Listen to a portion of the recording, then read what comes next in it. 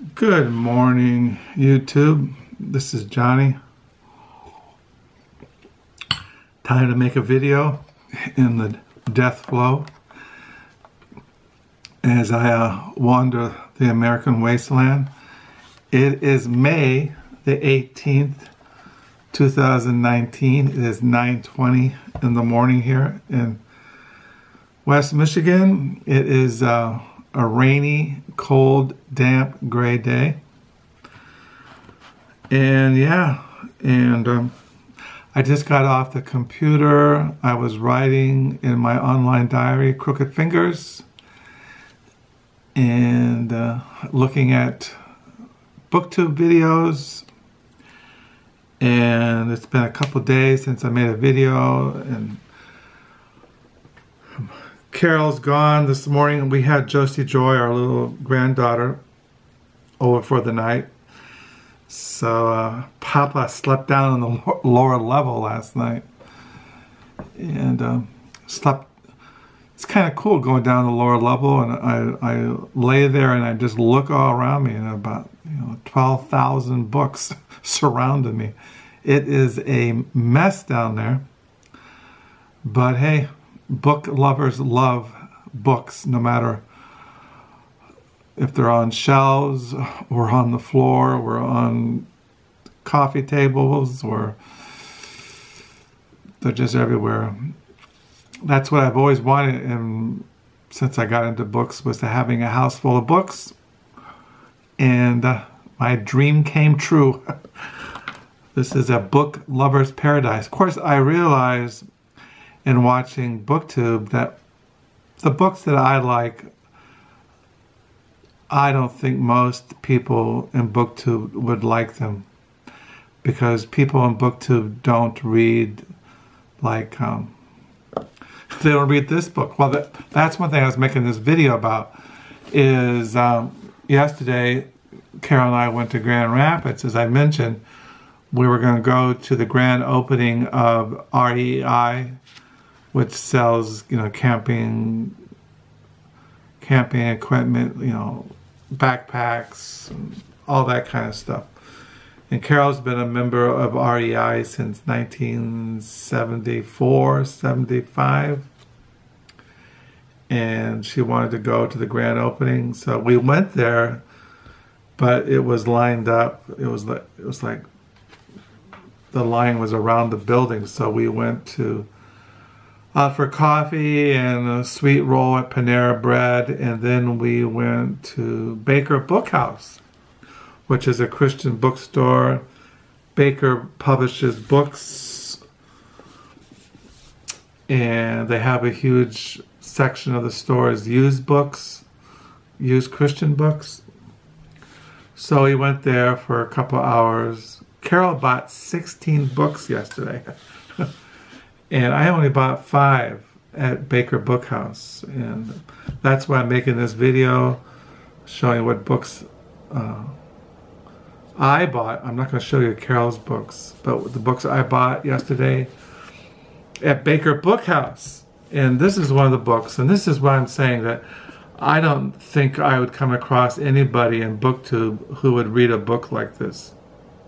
It's called Romans Disarmed, Resisting Empire and Demanding Justice by Sylvia C. Keesmaat and Brian J. Walsh. I got this because, as you all know, I've been reading through the Epistle of Romans by the Apostle Paul, and this is their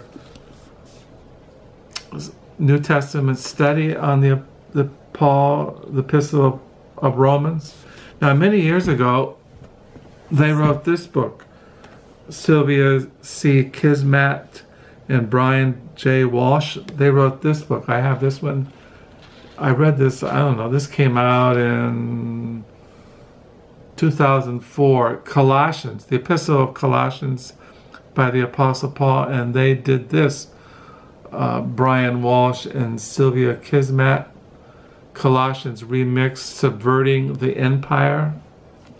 So now I have 2 books by them. And also at Baker Bookhouse, I got these on half off. They go for $40 a volume, and I got them for, this one's for $25. This is a 2-volume study on the doctrine of justification, historical, theological study of the New Testament doctrine of justification by Michael Horton. I wanted this for a while, but I wasn't going to spend, you know, $80, $85 for it. But I got these for about $45, so it's almost 50% off. So this is Volume 1 and Volume 2. Volume 1 is more looking at historical theology by Michael Horton on justification, like justification in the ancient church. Chapter 7, the Reformers and the Great Exchange, Mystical Union. Chapter 10, Law and Gospel, a Tale of Two Covenants. Chapter 12, Justification in the Christian Life, things like that. And then Volume 2 is more looking at the different views of justification throughout church history and up into the modern times. So I got that. And then I picked up this book at Baker Bookhouse. This was 30% off, and I have been looking at it.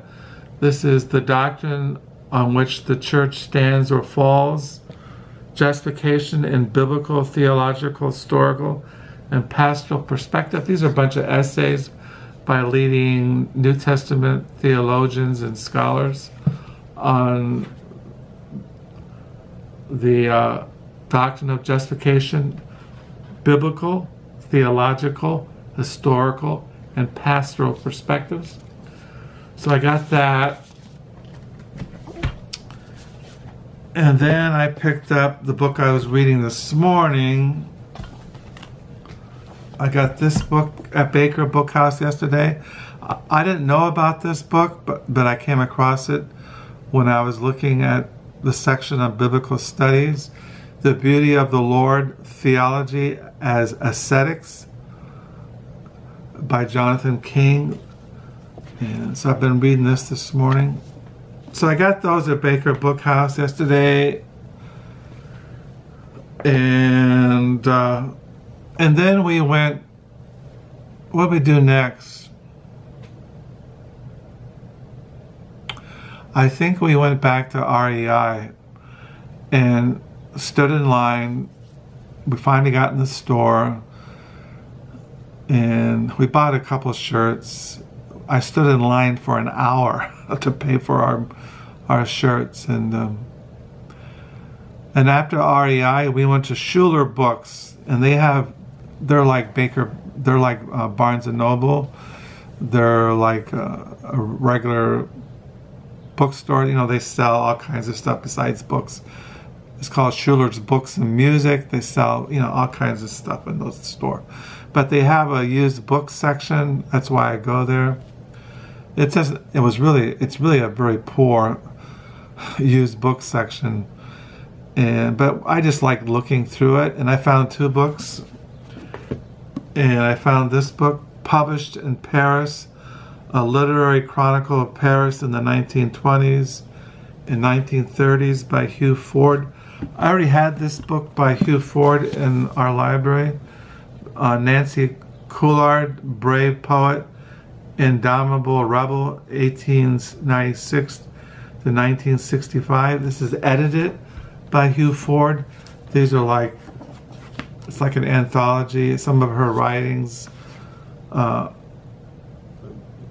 people talking about her. She lived in Paris in the 1920s and 30s, and she was a poet, and she hung around with all the poets and painters and people of that time period. It smells really musty. I must have got it at some used book sale. So I got that, and then I found this novel by Peter Carey, My Life as a Fake, a novel by Peter Carey. He's a very famous Australian writer. And I collect his writings. I saw this one, My Life is a Fake, a novel by Peter Carey. So after Schuler's, we went out for lunch, went to Pita House, which sells Middle Eastern food from Jordan. And by that time, I was pretty tired. It was like going on 1 o'clock, and I was pretty tired.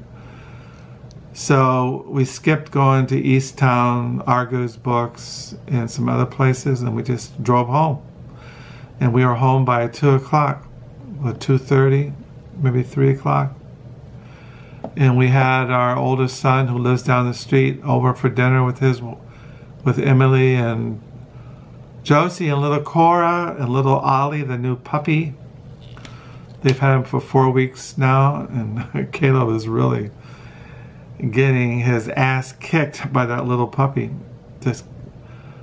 But I told him, you get a little dog, a little puppy, it's a lot of work. You gotta walk them, you gotta care for them and take them to the vet and give him baths, and he cries all night long and he wants constant attention. And so yeah. So that was my Carol and I's day yesterday. Today is a Saturday. Carol and Josie went to the farmer's market. They went to Meijer's grocery store. They went to Menards to get some stuff. And I was just too tired to leave the house. I was kind of whipped from yesterday. Yesterday also, before the kids came over for dinner, I mowed the front and back lawn. As you know, our house is on a hill, so I got to mow up this hill and mow down the hill. And so today I'm just kind of chilling. And I thought I'd make a video. This is like a Saturday reads. I've been reading this morning also Paul, Apostle of Liberty, Origin and Nature of Paul's Christianity by Richard N. Longenecker. From heaven he came and sought her. Definite atonement in historical, biblical, and theological and pastoral perspectives.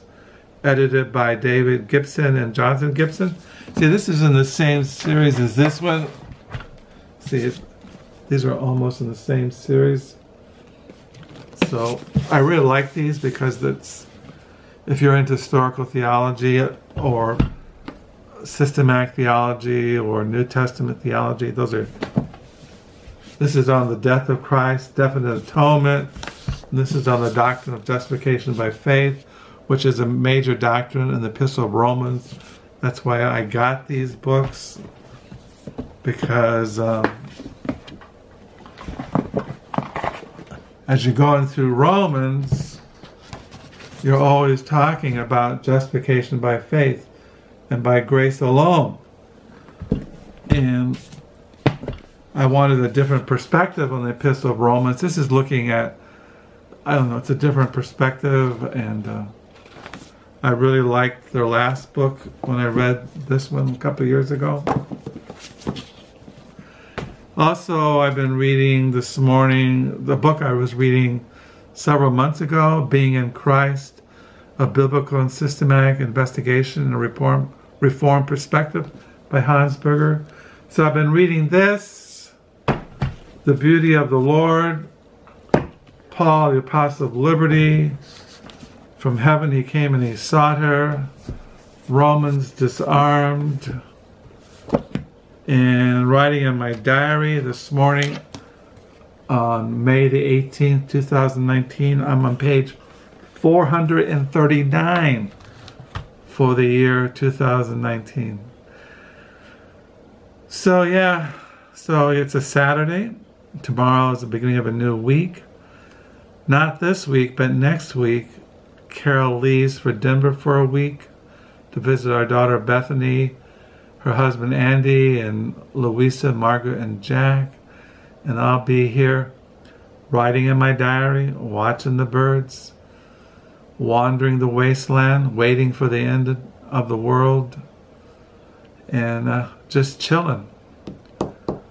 So I hope you're having a good weekend. Thank you for the comments. Thank you for just being who you are. I hope you're all doing well. And yeah, until next time, bye.